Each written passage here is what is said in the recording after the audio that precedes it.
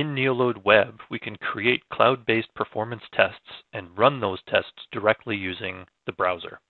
To do this, first we select a test that we wish to execute. If this test has been run multiple times, we'll see a history of those previous runs here on the test overview board, allowing us to view a historical record of previous test runs as well as which test we're currently using as our baseline of comparison to eyeball and determine quickly how our tests are shaping out over time. For our specific example, we're going to run the sample test provided. And when we do this, we have a default set of configurations that we inherit from the project that we uploaded.